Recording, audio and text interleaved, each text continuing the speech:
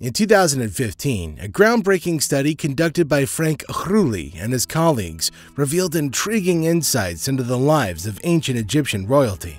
The research focused on 259 Egyptian mummies, both those belonging to the elite as well as regular citizens.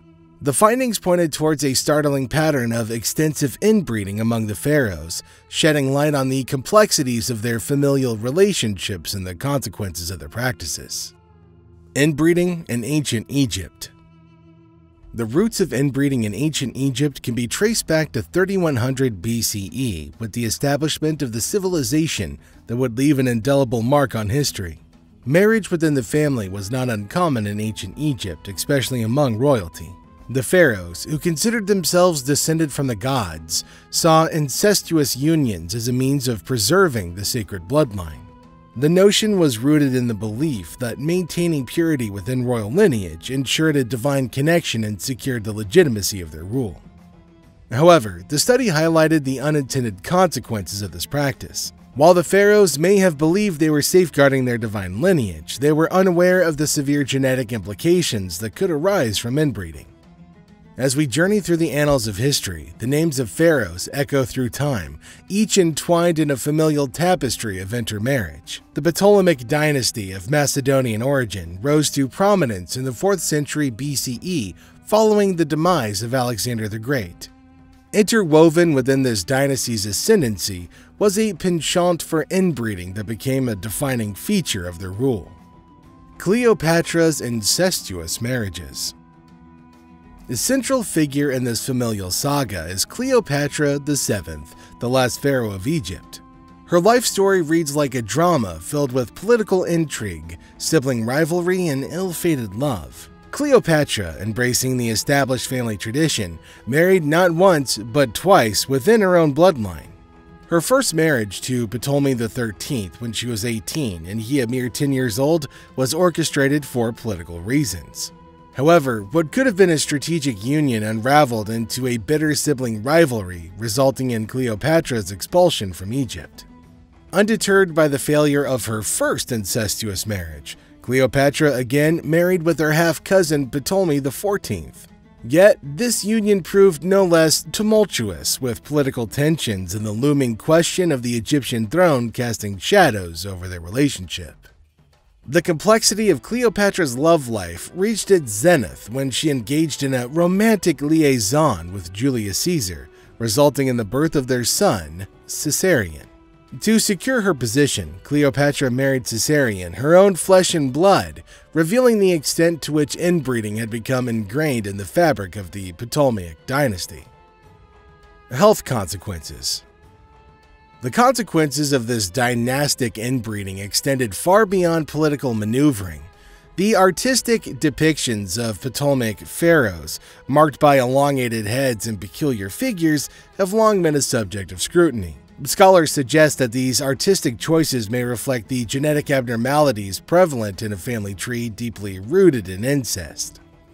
The dynasty's inclination for intermarriage is believed to have contributed to physical deformities and health issues among its members. The skeletal remains and mummified bodies reveal signs consistent with conditions such as Graves' disease, Edheim-Chester disease, and Folic syndrome, all potential outcomes of genetic anomalies resulting from incestuous unions. Psychological implications.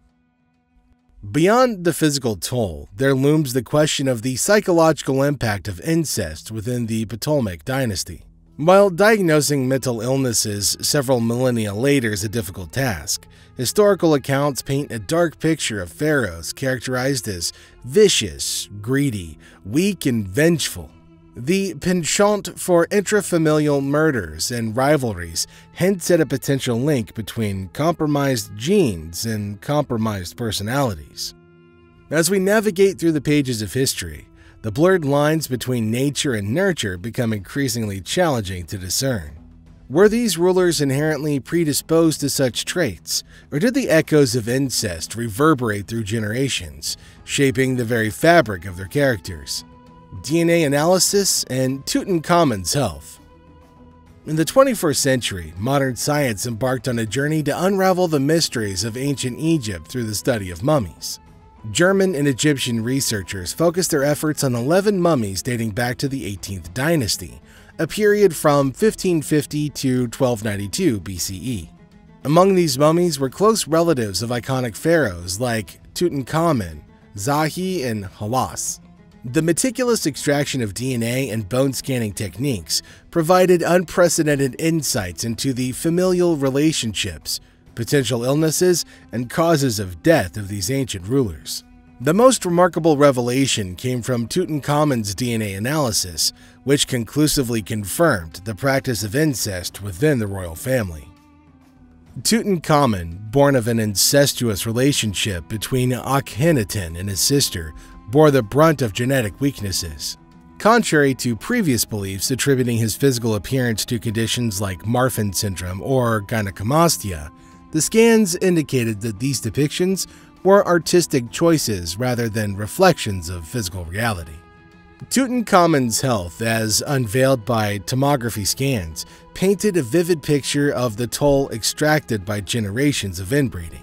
The presence of numerous staves and sticks in his tomb revealed a chronic struggle with bone necrosis, and evidence of clubfoot, cleft palate, and cleft lips suggested a life marred by physical deformities.